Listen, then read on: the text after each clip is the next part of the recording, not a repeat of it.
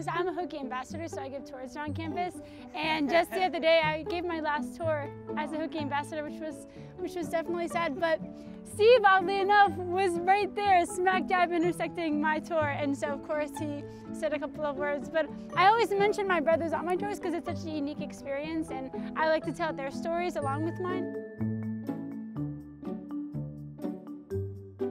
All four of us were on a flag football team, so it's a lot of fun to just hang out with our friends and be on the same team, although personally I probably like, depending on what sport it is, playing against them, because playing with them is fun, but like obviously it's like you make a mistake and it's like they're all over you, or it's just a little bit of bickering, but playing against them you can just shut them down and just smack talk.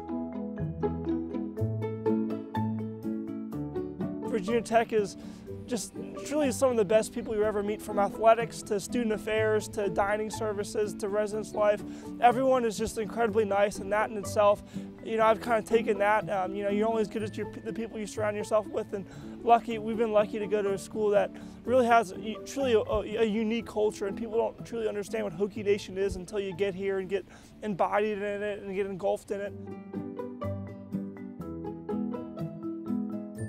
You know, I'm the lightest packer out of all the four of us. Like if we go home, you know, I've got one pair. Like what I'm wearing is what I'm bringing. Maybe just a toothbrush. Kate brings 4 bags. Needs help bringing more bags. But it doesn't matter how much you pack or how little you pack if you're never on time. If you're packing's irrelevant. Oh, there's no way.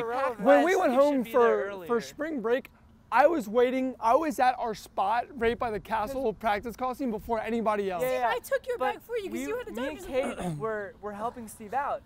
He had to go get some allergy stuff done, so we were like, okay, we'll carry your bags up. And then that's why he was there early, because he didn't have to carry bags. About having extra bags. One extra bag. For you. It's unbelievable. It's Steve.